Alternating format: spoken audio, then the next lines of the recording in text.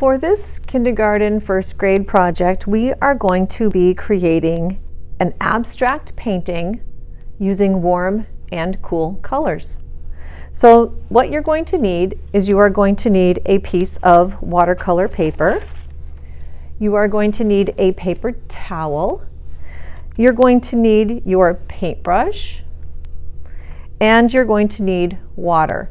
Now I just want to remind my friends that we do not fill the water up past the black lines. We want to be able to see the water when we're looking at it from the side. We want the water to be below the black line.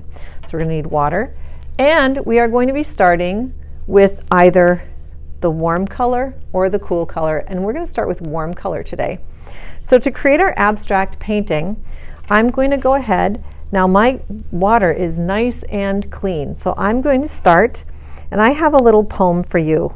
I'm going to tell you, we're going to remember when we rinse off our brush, we pretend like we're painting the bottom of the bucket.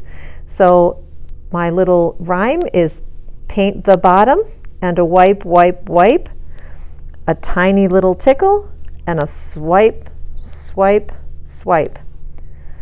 So paint the bottom, wipe, wipe, wipe, a tiny little tickle, and a swipe, swipe, swipe.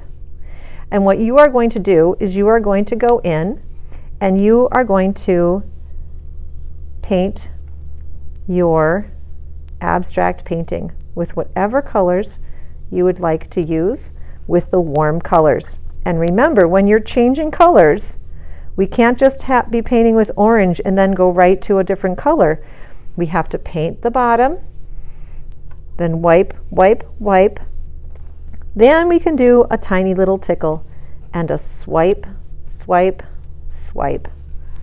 Go ahead and paint your paper white. And when you're done, I don't want to see any of the white paper showing, so we want to cover the whole thing. So go ahead and paint your warm colors on your paper.